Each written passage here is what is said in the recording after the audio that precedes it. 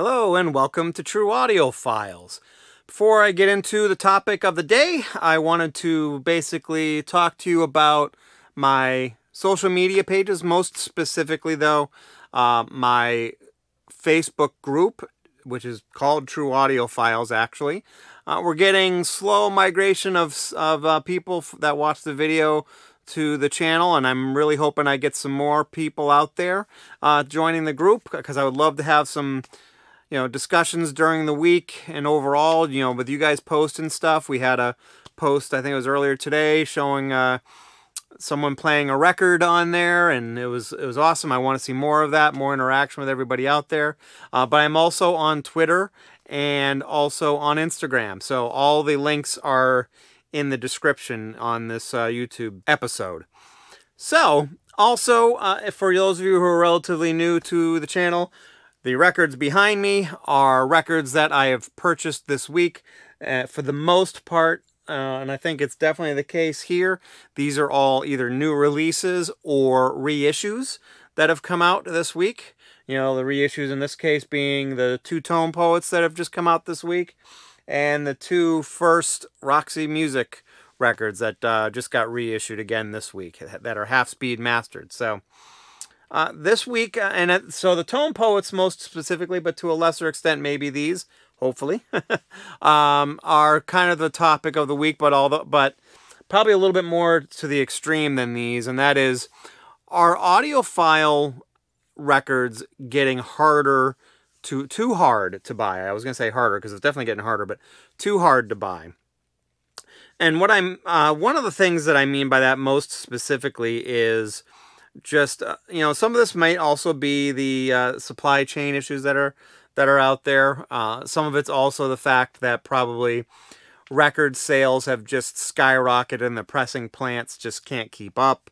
But, things, I just noticed that in a lot of cases, and it's specifically, most specific, I should say, to MoFi is probably the biggest issue that I've seen, where they just can't keep up with demand. And in some cases, they probably had an agreement with the original label/artist to only produce a certain amount of the records, and they're getting sold out sometimes even before they hit the market. They go up for pre-order, and before the pre-order is done, they're sold out. We definitely have seen that with the one-steps are a great example of that, where most of the time they're not necessarily selling out before they hit the market, but those ones are definitely selling out probably within a couple of weeks of being available. So, and the analog production stuff, there's a lot of stuff that's been like that.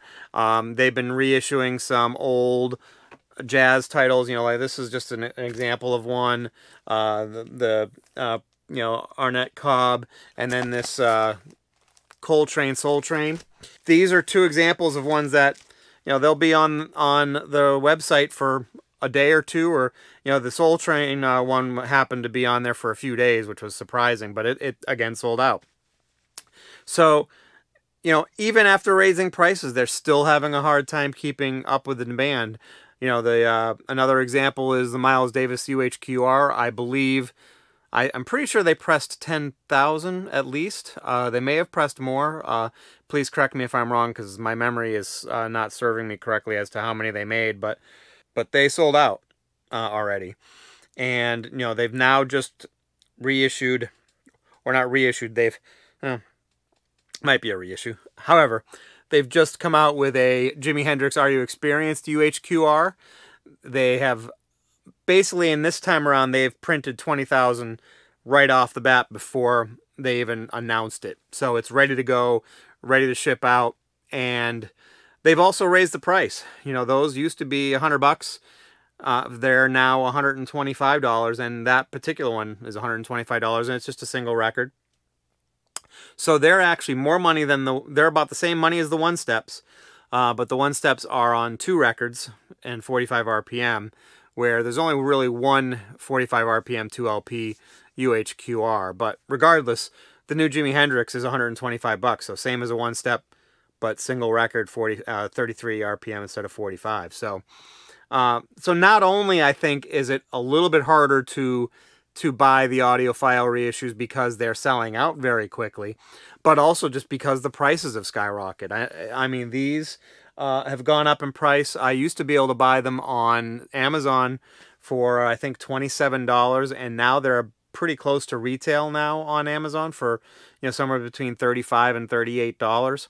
I think the retail price on the Tone Poets is $40. They have a classic vinyl reissue series, which went up a little bit in price as well. Those probably aren't classified as audiophile, but I would classify them as audiophile because they're basically almost identical to the Tone Poets, except for the outer jackets are not quite as nice, but they're cut the same facility.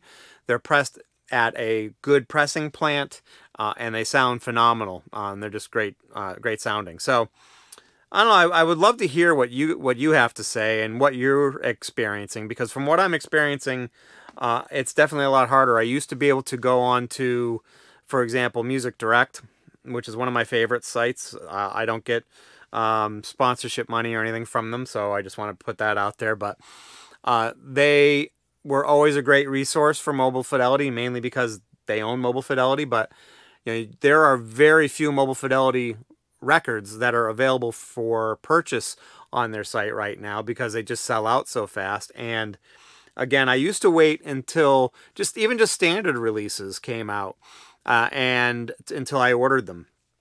And I can't do that anymore. I have to order them before they become available, or else they sell out. Like the Johnny Cash, I have a Johnny Cash one that sold out not long after it became available. And luckily I got it right before it sold out. But one prime example of one that I was waiting for to come out before I ordered it was the Run DMC Raising Hell mobile fidelity. And it sold out before it even hit the market, before pre-orders ended. So kind of want to hear what you have to say. Are you having problems with being able to buy all the audiophile reissues you want, whether it be because they're selling out too fast or the prices are getting out of control? Let me know what you say what you think. Down in the comments section below. Also, if you liked what you saw here, please hit that like button and please subscribe to my channel. The more subscribers and more likes we get, the more it helps my channel grow. And also, if you want to know when my new videos come out, hit that alert bell.